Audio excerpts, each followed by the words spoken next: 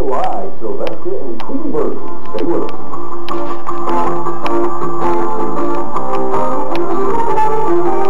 Saying birds of a feather flock together, but can animals who are mortal enemies play together? A North Shelby County couple said it was happening at their home. Debbie McIntyre is the story. Pecker the parakeet doesn't like to be cooped up in his cage all day, so his owner, John Zora Sowell, takes him out to play. With the cat, we just had them loose one day and they started playing together. And the cat, you know, it wasn't really hurt the bird, it was just kind of knocking around with his paw. And sometimes, like today, there's a lot of knocking around. Just like people, animals have their off days too. Now Camarel Twirl is ready to play with his friend, but Pecker isn't. But more often than not, they're best buddies. One time I had him, they were playing on the floor and I didn't hear nothing over there.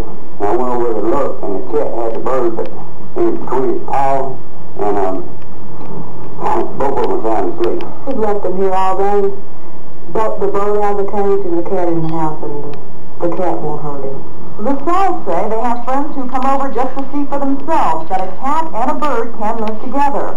The Sowells think the secret may be that they bought the animals when they were only a few weeks old, and they just don't know they're not supposed to like each other.